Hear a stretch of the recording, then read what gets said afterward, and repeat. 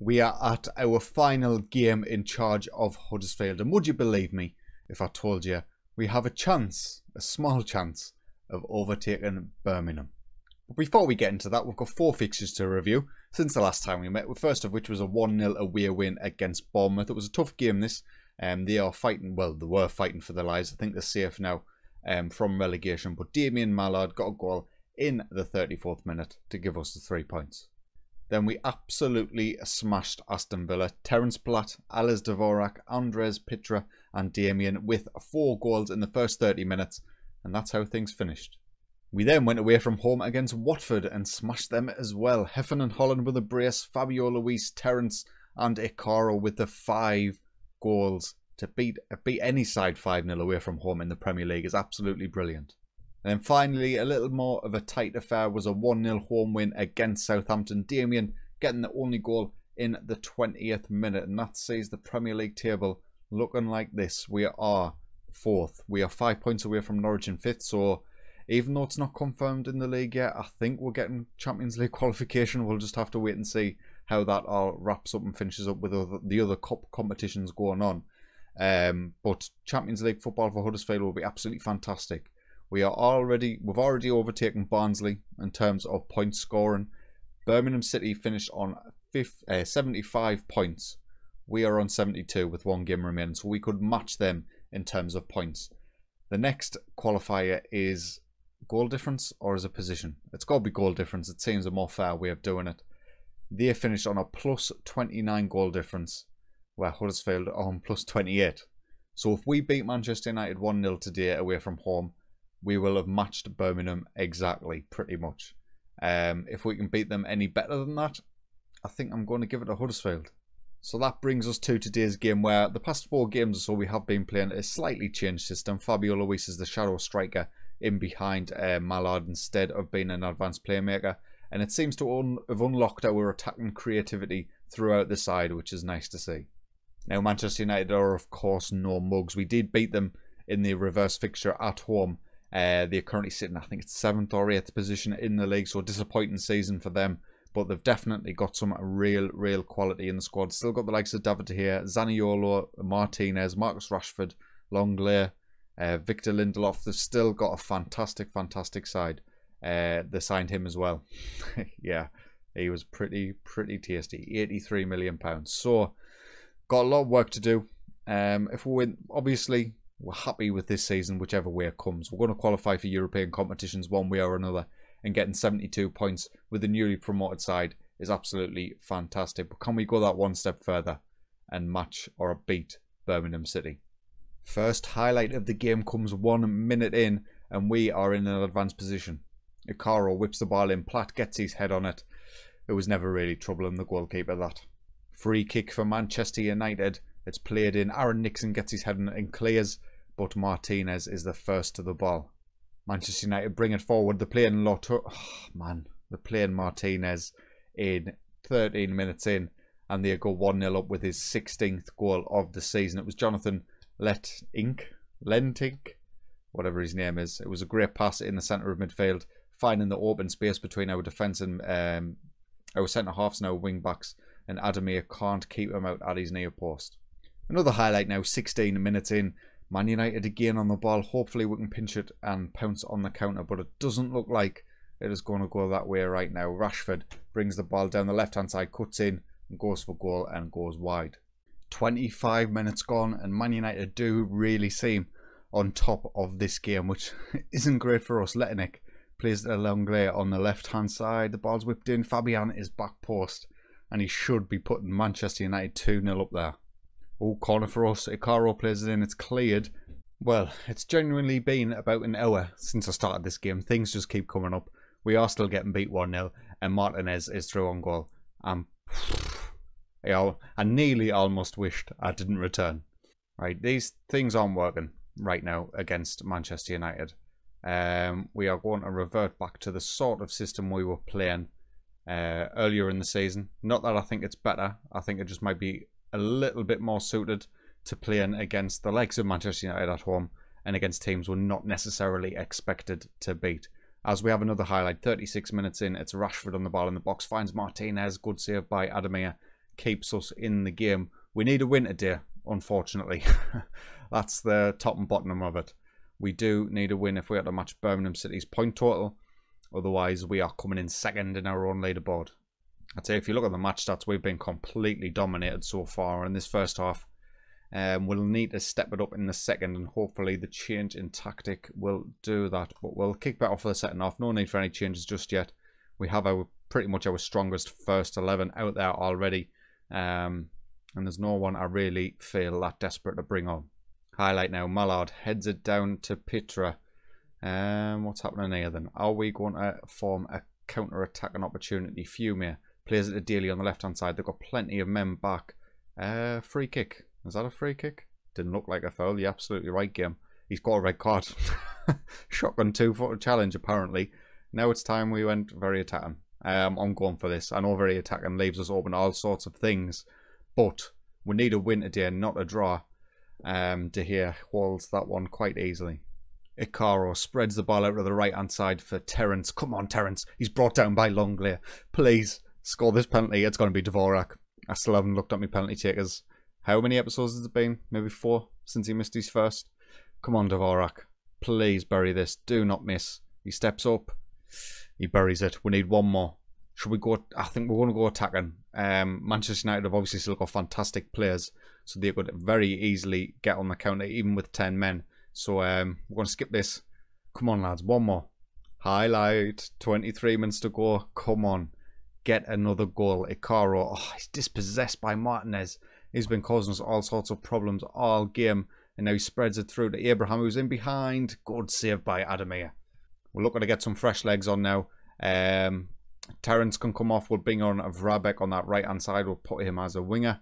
Fumier can come off. We've got Stankovic on the bench ready and waiting to go. And Daly can come off as well. We've got Angel Dulce. Our wing backs are very much a good part of our attacking setup. So getting them with fresh legs should hopefully, we're going very attacking again. Lead to something positive, maybe. Come on, let's get creative, lads. Highlight now, it's another one for Man United. Senga's under, gives the ball away. Fabio Luis, he needed to win that. Zaniolo now picks it up in the centre of midfield, feeds it through to Martinez. It's a blocked shot. Unfortunately for us, every single loose ball's just fallen to them. Lindelof to Abraham. What a save by Adamir. Fantastic. 7 minutes on the clock. Can we pinch this ball and do something? Not with Rashford bursting past our players like that, but maybe like this. Adamir, play it out nicely. Please retain possession. We don't. We give it away. Rashford knocks it through to Abraham. Zaniolo now.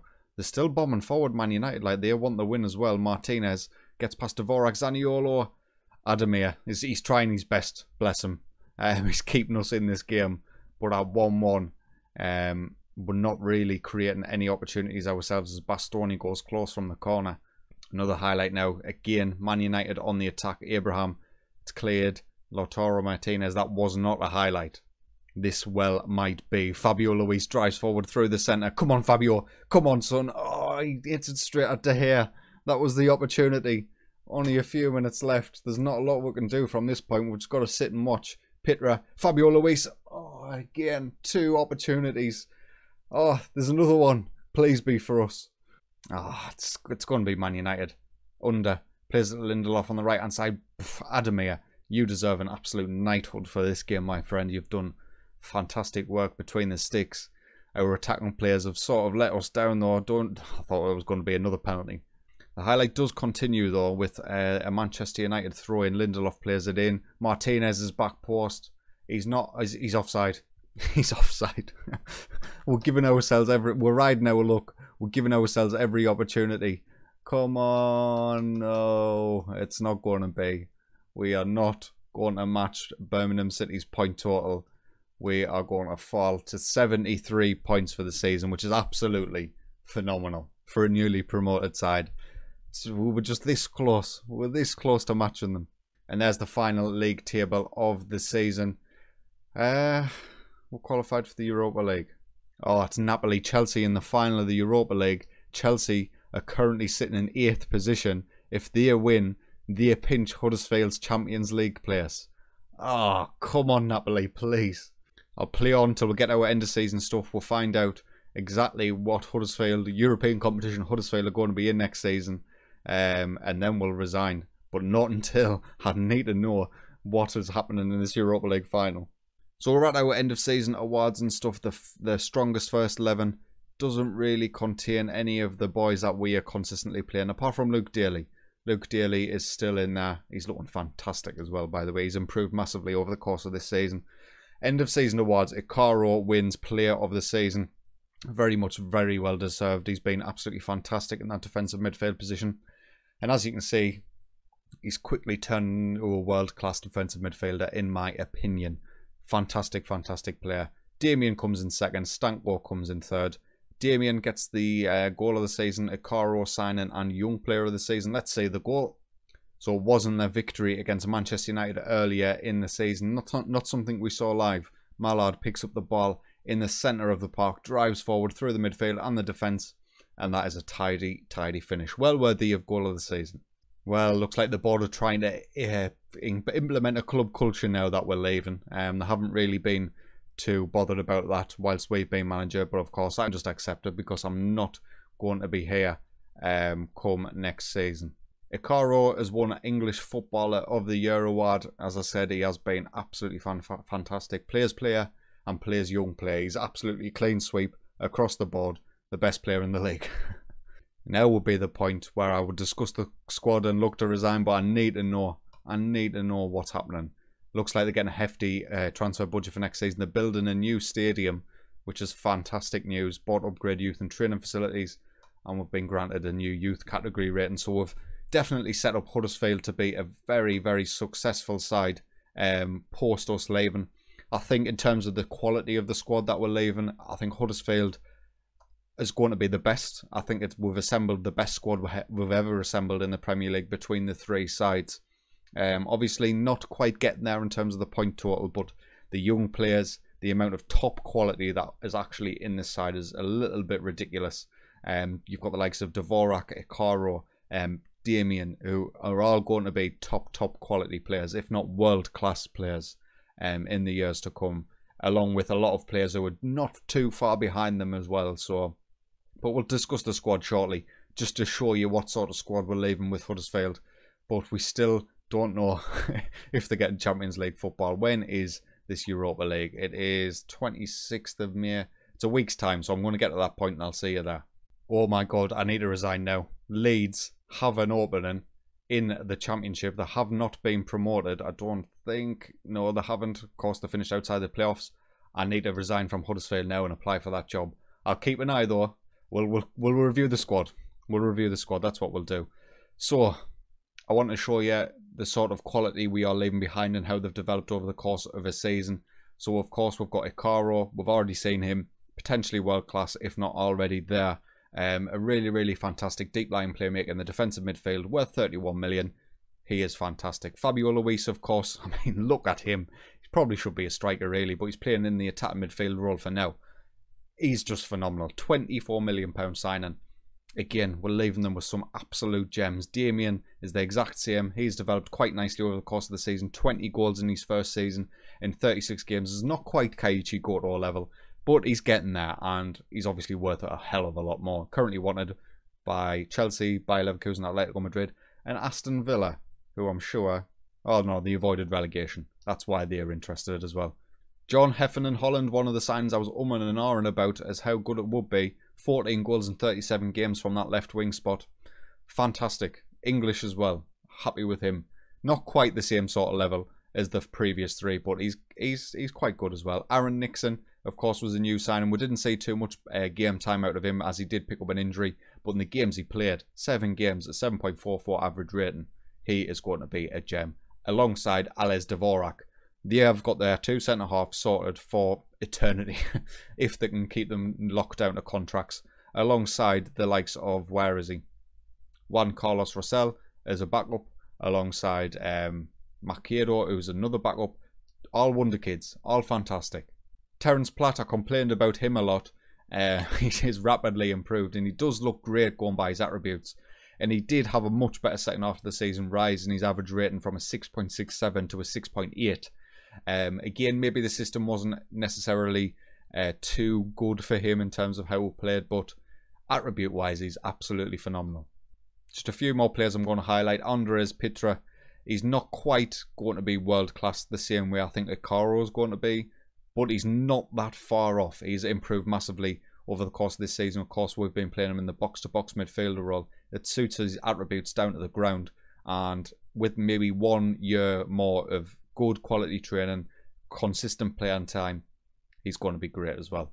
Adamir, the goalkeeper as well, not quite Jakob level, which I thought he was going to be, but not too far off. He only conceded 32 goals in 33 games in the Premier League.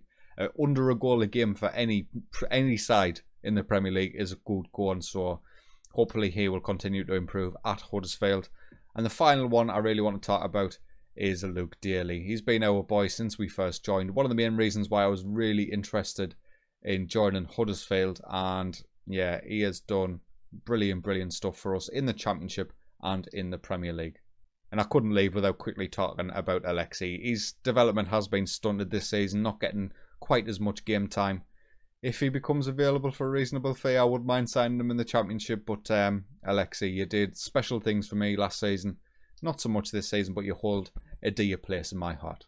And that is where we are going to leave Huddersfield Town. We are resigning. Our contract was running out anyway. We consistently refused to sign a new deal. And that is going to be that. It looks like a few people have left. Bartek, the Polish lad, the assistant manager, he's left every time I've resigned from a club, and I hope to be able to take him with us to hopefully Leeds United. We are going to declare interest and we are going to apply for the Leeds United job. Obviously just missing out on the playoff places this season, and hopefully they will be interested in acquiring my services. I'm going to continue on and see what happens in the Europa League final to see if Huddersfield do get Champions League football or not. We'll be there shortly. So the European final has been played, and Huddersfield and Manchester City. Man City must have won the Champions League, which is a little bit surprising considering they finished in 5th. Yeah, they beat Barcelona in extra time, and Huddersfield have Champions League football. So Chelsea must have been beat by Napoli in the final. They did. That is absolutely fantastic news. There's 2 clubs now we have left that have now got Champions League football for the next season. Absolutely fantastic. We still haven't had an interview or any sort of recollection that we've applied for the Leeds job, but we are the leading candidate now. So hopefully next episode you'll find out if we got it or not. So there is the leaderboard updated. 3 teams, 3 really successful seasons. I'm happy with how every single one of them has went. Just unfortunate we couldn't quite catch Birmingham in this one. Maybe next time. But anyway, if you have enjoyed today's video, please consider leaving a like. And if you're looking forward to whoever the next club is, get yourself subscribed. But until next time, take it easy.